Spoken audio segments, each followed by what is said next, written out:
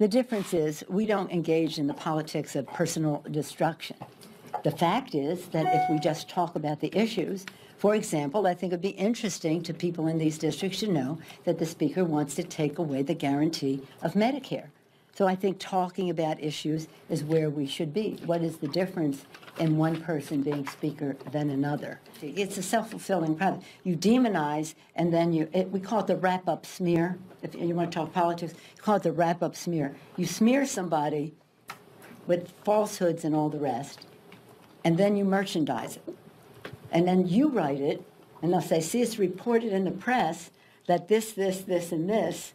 So they have that validation that the press reported the smear, and then it's called the wrap-up smear. Now I'm going to merchandise the press's report on the smear that we made. And it's a tactic, and it's self-evident. But I think I'm worth the trouble, quite frankly. I love the fray. I'm not disrespectful of people's views. I respect any positive things that people want to say, or even negative, as long as it's constructive. Nancy Pelosi, what are you doing? Stop it, Nancy. Stop. Stop. She explains pretty much everything that's wrong with the press. It's really interesting, especially if you read the British press. Instead of talking about actual issues, they keep doing wrap-up smear after wrap-up smear. Just personal attacks after personal attacks. And if you go into the comment section here, they pretty much, like, she gets roasted, like, also known as the Kavanaugh. This is what you just did to Kavanaugh. Thank you, Nancy, for giving up this information. Sounds like the way they did FISA abuse. So stupid. She seems so happy about it. Oof. Didn't work with Justice Kavanaugh.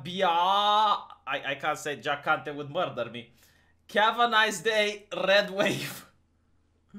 Wow, what do you call that? A giant Freudian slip, the entire wrap-up smear. She is so well acquainted to it. Like, honestly, everyone is acquainted to it. I talked about my channel, on my channel so many times, I just didn't give it a name, you know? What's really interesting is that I remember some drama channels that were doing live streams, and they were using a similar tactic, like they would say something about a person, you know, it's like, I heard that maybe, perhaps, this and that.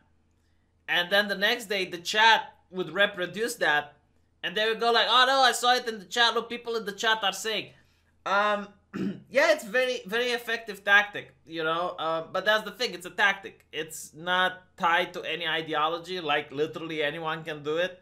It can be done by the left, it can be done by the right, it can be done by YouTubers, just anyone can do it. So it's really important to know that it exists, and it's important to understand and be able to identify it when you see it, so you don't get manipulated. And it's quite disgusting that the journalists are doing it.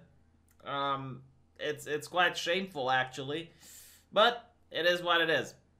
Let me know what you think in the comment section, and I'll probably live stream today a little bit later than usual, but I'll try to live stream. If not today, then maybe tomorrow. So see you guys.